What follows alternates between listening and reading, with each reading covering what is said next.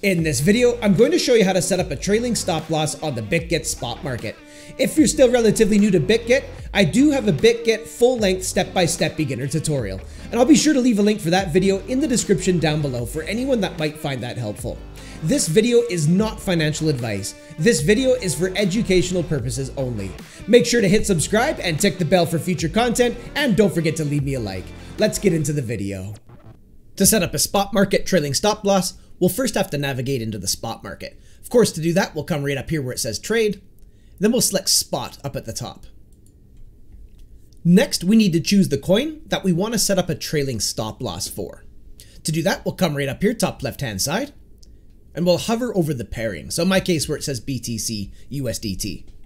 Then you'll get this drop down with all your different market types up above and all your pairings displayed down below. You can see in my case, I'm set to USDT. So this means all these pairings down below are quoted in Tether. So if I set up a trailing stop loss using these pairings, I'll be receiving Tether when my stop loss gets hit.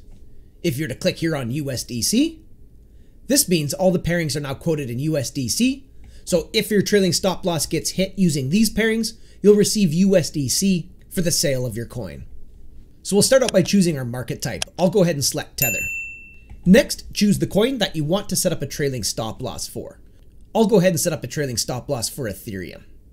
Once you've chosen your market type and pairing, you'll need to come over here to the order panel, click on sell, then hover over this little triangle right here and select trailing stop from the drop-down menu. At the top of the order panel, you'll see a box that says trigger price. This gives you the option to choose a trigger price that activates your trailing stop loss. If you leave this box empty, Bitget is going to activate your trailing stop immediately at the market price. So for this demonstration, I'll leave this box empty. Next, we'll need to choose our callback rate. This is going to be the distance that the trailing stop loss follows behind price action. You can type in a custom amount, so I could do a 2% callback rate. I could do a 5% callback rate. And alternatively, you can use this little slider bar down below to choose your callback rate. For this demonstration, I'll go ahead and choose a 4% callback rate. So in my case here, the stop loss will be following behind price action by 4%. Next, we have the option to choose if this is going to be a trailing stop limit or a trailing market order. Trailing stop market is likely going to get the job done for most traders, so I'll demonstrate with that. So we're going to click here where it says limit, and now we've toggled this over to market. So in the future, if this trailing stop loss gets hit, the coins are simply going to sell immediately for the best available price off of the order book. Now it's time to choose the amount of the asset that you wish to sell when your trailing stop loss gets hit. And you'll be able to see your available balance right here, so you'll know exactly what you're working with. So for this demonstration, I'll put all of my available Ethereum into this trailing stop loss. So I'll come up to this box right here and I'll type that in. We'll go 0.031. Once you have your trailing stop loss set up the way that you want it, come down here and click on sell.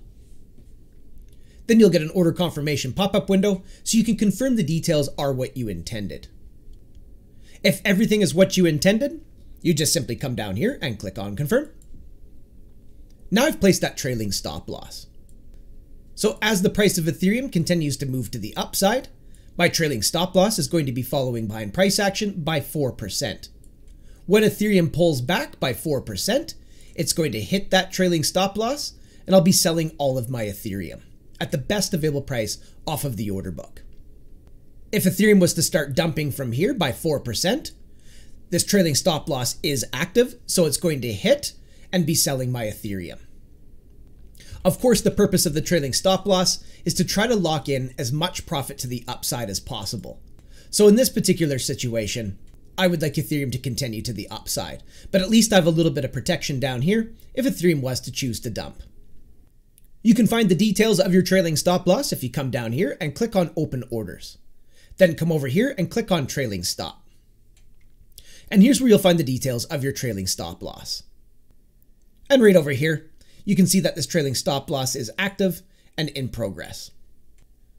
If at any point you want to cancel your trailing stop loss, just come over here and click on cancel.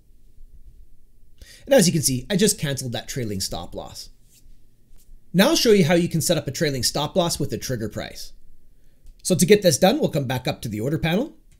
We'll click on sell. And if you're not already set to trailing stop, just hover over this little arrow right here and select it in the drop-down menu. Now let's go ahead and choose a trigger price. This is going to be the price point that activates the trailing stop loss to begin to follow behind price action.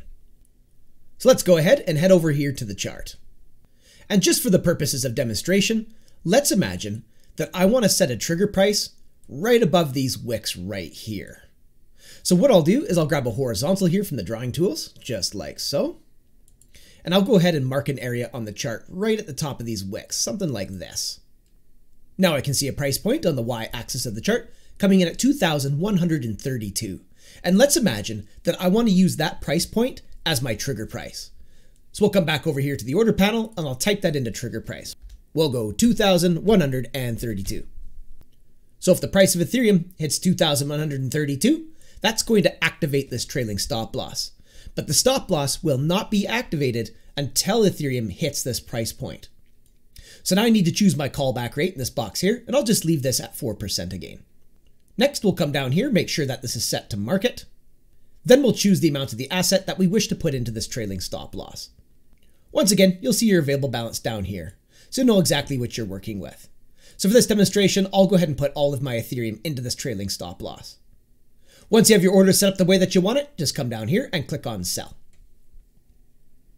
Then you'll get your order confirmation pop-up window where you can confirm the details of your trailing stop.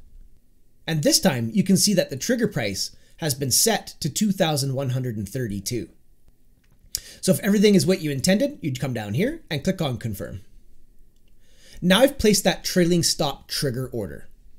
So if the price of Ethereum continues to the upside and hits my price point of 2,132, that is going to activate the trailing stop loss to begin to follow behind price action. So as the price of Ethereum increases from that level, the trailing stop loss will begin to follow behind price action by 4%. In the future, when Ethereum rolls over by 4%, it's going to hit that trailing stop loss and sell my Ethereum. But keep in mind, when you select a trigger price, your trailing stop loss won't be activated until it hits that trigger price. So if Ethereum decided to roll over right here, right now, my trailing stop loss wouldn't be activated and I wouldn't have any protection to the downside. So a basic consideration when choosing if you'd like to add a trigger price to your trailing stop loss. You'll be able to find the details of that trailing stop trigger order if you come down here, click on Open Orders, then come over here, click on Trailing Stop, and here's where you'll find the details of your trailing stop trigger order.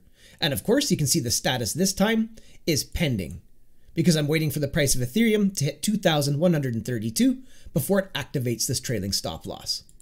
If at any point you'd like to edit or cancel it, you can come over here. You can click on Edit to edit your trailing stop loss, or if you'd like to just simply cancel it, click right here on Cancel. Now, as you can see, I just canceled that trailing stop trigger order. And there you have it. That's how you set up a trailing stop loss on the Bitget spot market. Don't forget to leave me a like and hit subscribe for future content. Also, feel free to check out my other Bitget tutorials, which I've put together in a playlist on my YouTube channel. Thanks so much for coming by and checking out this video. Looking forward to seeing you in the next one. And until I do, have yourself a powerful day.